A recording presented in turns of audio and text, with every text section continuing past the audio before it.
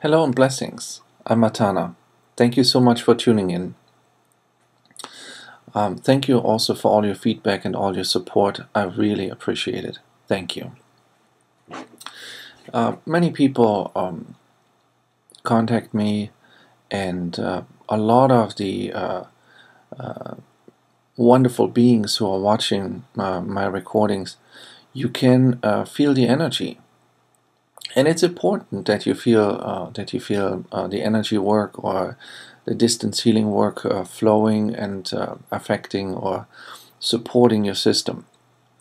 But more important than anything, for me, is that you feel your own energy. I can do energy work all day long, and it's good and it's a good support.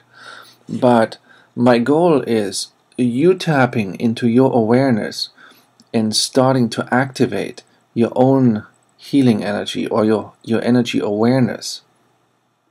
That's really the key, because I get also a lot of messages saying I don't feel your energy, or it's not strong enough, or the wildest comments for it, of course. But what about your own energy right now at this time in your life? Can you feel your first chakra, your second, your third, your fourth, your fifth, your sixth, your seventh chakra in its maximum state of being or beingness?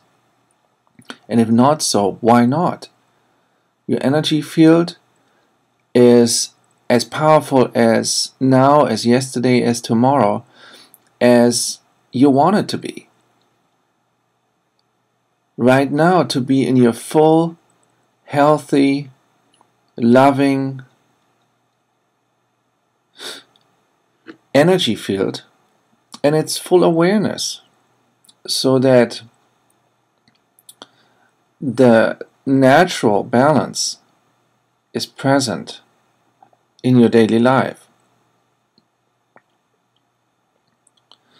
And that's what my teachings or my work is about, is to remind you that we all have the power of healing, of compassion, of respect. The question is, if we don't feel it at that time, why are we not feeling it? What are we doing? What's happening with it? What belief system or thought process makes us wanting to give that awareness or that energy away? It's more that my work is for me to be in this state of energy, to remind you that we all can be in this state of beingness or accelerated presence of consciousness at all times. And that's a flow. That's a natural, continuous flow of presence of consciousness. So when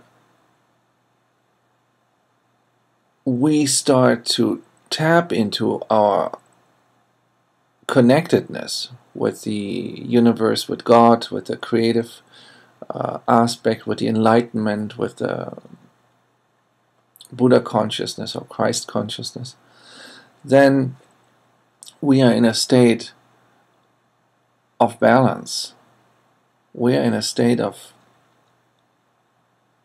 harmony and connectedness.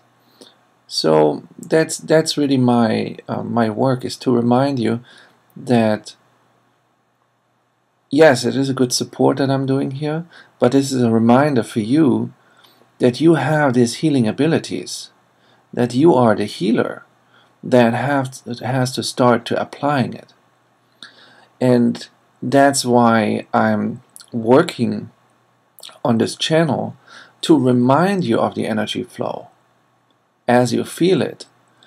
And if you don't feel it, then I would like you to immediately go into the bridge of your ship, that's your life, where you say awareness on, energy awareness on, healing light on, consciousness of energy awareness, be present, so that you can feel the energy of yourself, your own bioenergy. You should feel this any time.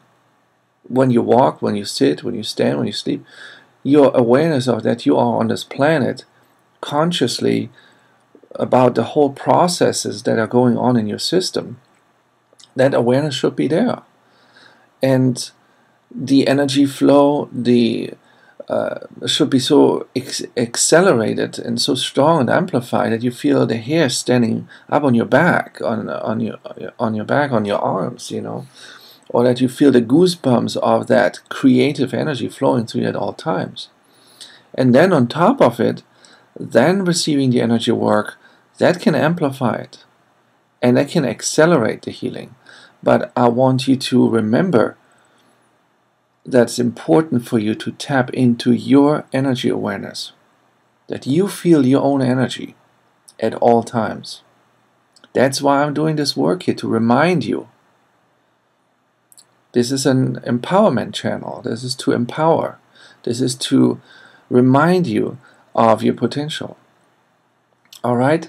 Thank you so much, and I'm so grateful for you allowing me to support you. Thank you.